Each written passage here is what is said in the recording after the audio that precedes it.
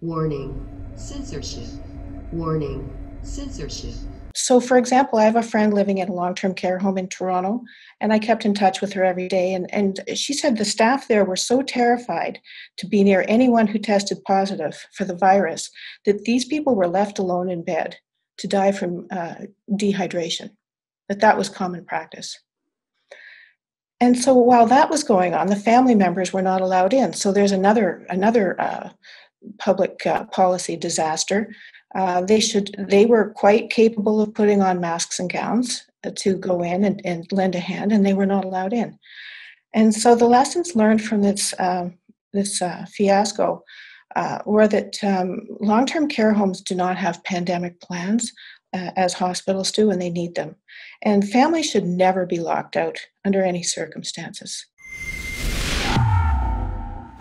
People don't go into long-term care to live out their decades of their lives. It's typically a few years when they're most vulnerable and need the most care because they can no longer care for themselves.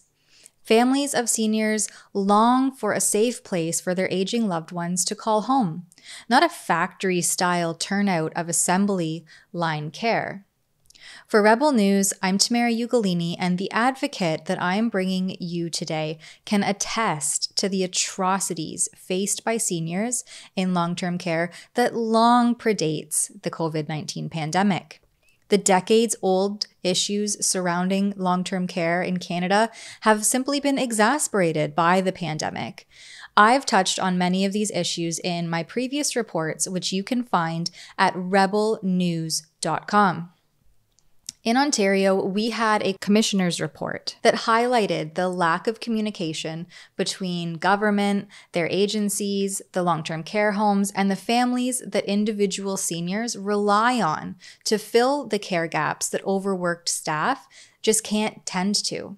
We had a military report that found horrific infringements on senior care, from the deplorable infection control to the neglectful care, all compounded by inadequate staffing levels and training. Kathy Pearsall is no stranger to this system. She witnessed just how suboptimal the care was that her father received when he was in a care home, and she has been a seniors advocate ever since, continuing this work for 20 years after her own father passed away. As an independent journalist herself, Kathy is also affiliated with the Canada-wide advocacy group called Hands of Hope. They have come up with proposed national regulations that they want to see legislated in order to begin to repair the issues occurring in long-term care. Kathy wrote a book called Broken, which outlines the problems in long-term care in a clear, impartial, easy-to-read, and concise manner. From someone who had skin in the game, who refuses to leave the system unhinged and broken, here is what Kathy had to say. On the back of your book, the description reads, broken promises, broken rules, broken care, broken bones, and broken families, and broken hearts. How has the COVID-19 pandemic and the subsequent public health policies that have been put in place affected this already fractured system? Well, the pandemic certainly opened everyone's eyes to the dysfunction at the facility level and also at the government level. It exposed chronic short staffing, caregiver burnout, incompetent management, lack of teamwork, medication errors, all the things that have been going wrong for decades. We finally saw them because of the pandemic. So the policies, unfortunately, were rooted in panic and fear at both the facility level and at the government level. And so a lot of mistakes were made. So, for example, I have a friend living in a long-term care home in Toronto, and I kept in touch with her every day. And she said the staff there were so terrified to be near anyone who tested positive for the virus that these people were left alone in bed to die from dehydration, that was common practice. And so while that was going on, the family members were not allowed in. So there's another public policy disaster. They were quite capable of putting on masks and gowns to go in and lend a hand, and they were not allowed in. And so the lessons learned from this fiasco were that long-term care homes do not have pandemic plans as hospitals do, and they need them. And families should never be locked out under any circumstances. Right. And I mean, there's so much to cover in the long-term care sector. I imagine that we could spend hours talking about it. But one of the key issues, and that I think it ends up spilling over into all of the issues faced in long-term care, is this assembly line fashion in which these poor seniors are treated. We know that efficiency increases revenue. And how has that, what you describe in your book as this mushrooming of overpaid bureaucracy, affected the care that seniors receive? Well, I think the simple answer is that the system values bureaucrats more than it values caregivers. And so, long-term care workers are the most exploited people you'll ever meet. And so the caregivers and the residents would benefit enormously if we could downsize the bureaucracy even just a little bit and direct some of that money into the giving of care where it's needed most. Mm-hmm. And it said that, the governments they obviously regulate long-term care, but in all the wrong places. Your Canada-wide advocacy group called Hands of Hope, they have drafted a set of regulations that you would like to see actually legislated at the federal level. And I've seen them, I've reviewed them. They seem very well thought out and reasonable. Can you give us a quick run through of these regulations that you've proposed? Sure. Probably the most important one is the need to create a minimum staffing ratio and minimum standards in long-term care. We've been asking for that for 20 years, and it's not been given. We need to see mostly full-time and part-time, permanent part-time positions, not agency staff positions. Those should be only used as a last resort. We want to see in-house services such as menu planning and food preparation. We don't want that outsourced. We want to raise the credentials and the experience of management. And then on the training, we want the direct care workers receiving standardized education with certification. Everybody should get the same training.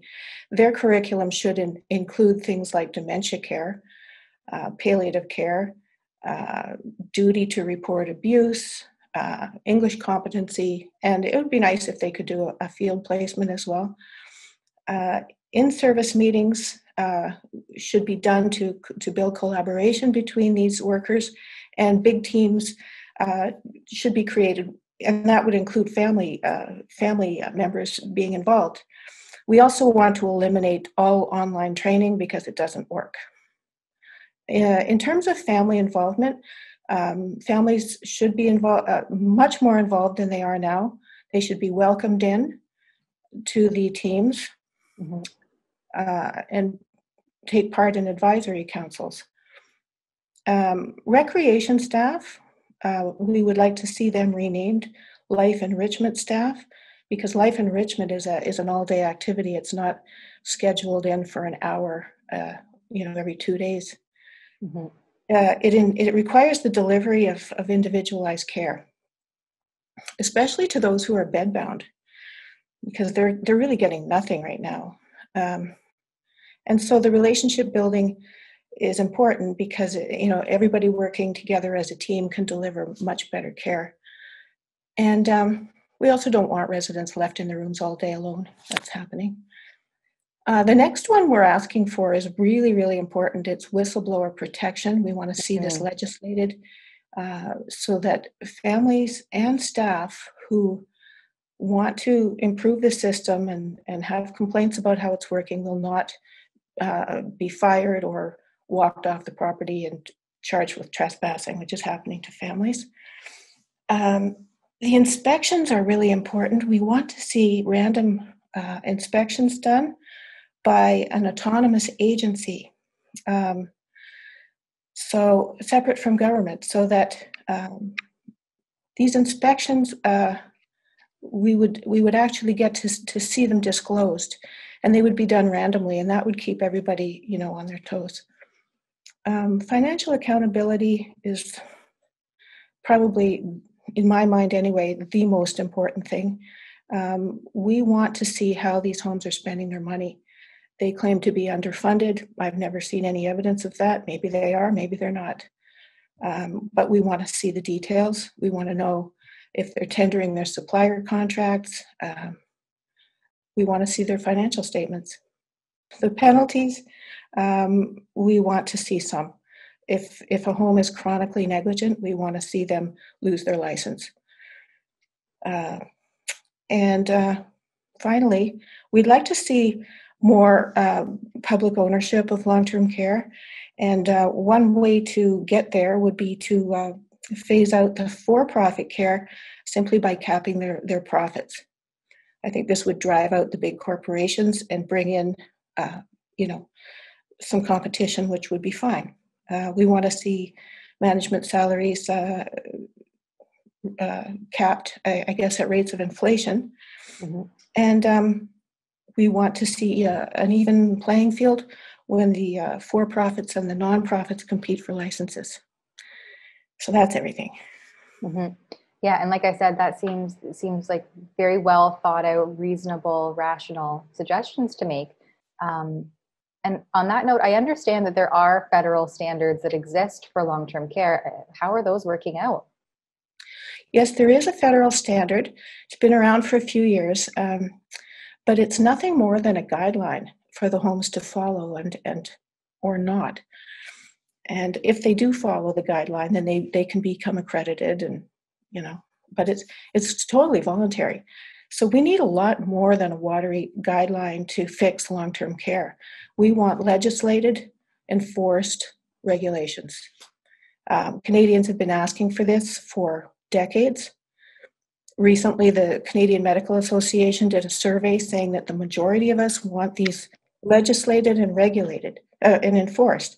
And so, so the federal guideline as it stands is not sufficient.